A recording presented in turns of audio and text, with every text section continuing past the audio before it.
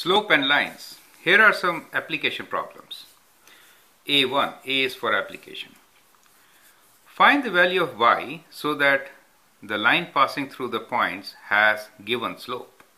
So here we have given you the slope. You don't have to find slope, but you have to find the coordinates of the point. Okay, so that is how it's kind of different from we have been doing so far. Okay, method and the formula to do it is same. Slope still is y2 minus y1 divided by x2 minus x1. But one of the y's is not given here. Okay, so you need to find the coordinates which will give you the right slope. So how do we do it? Well, here is a way to do it.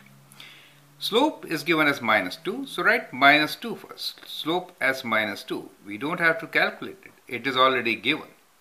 And slope is y2 minus y1 divided by x2 minus x1. So what is y2 here?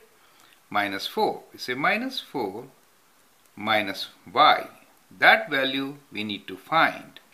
Divided by x2 minus x1, which is 3 minus of minus 2. So whenever we have another negative, we put it always in the brackets so that there is no confusion. Now we can solve for it. We will do cross multiply, right? So we'll multiply minus 2 with these terms, right? Let me first simplify it more.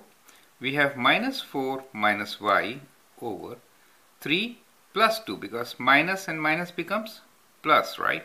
So 3 plus 2 is 5, right? Now we will cross multiply.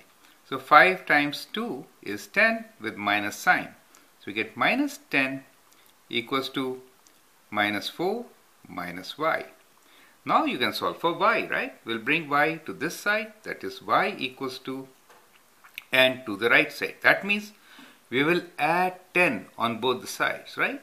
So when you add 10 both sides, it becomes 0 here and you get plus 10 here. Minus 4 plus 10 will be 6. So we get y equals to 6. Correct?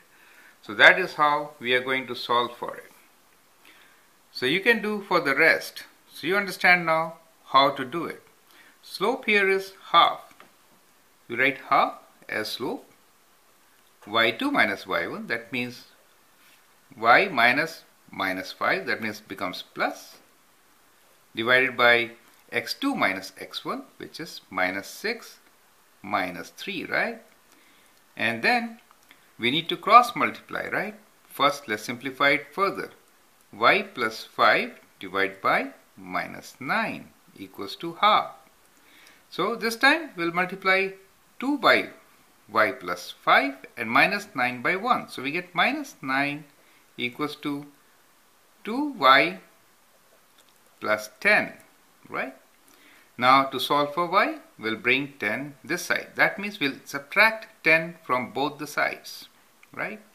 And when you do so, you get minus 19 here equals to 2y, and y equals to minus 19 divided by 2. So that is how we are going to solve for it. Here I'll just write you the main statement and you can solve it yourself.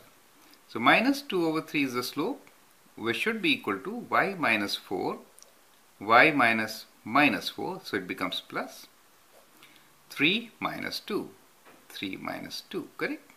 Then cross multiply, solve for y. 3 minus 2 is 1.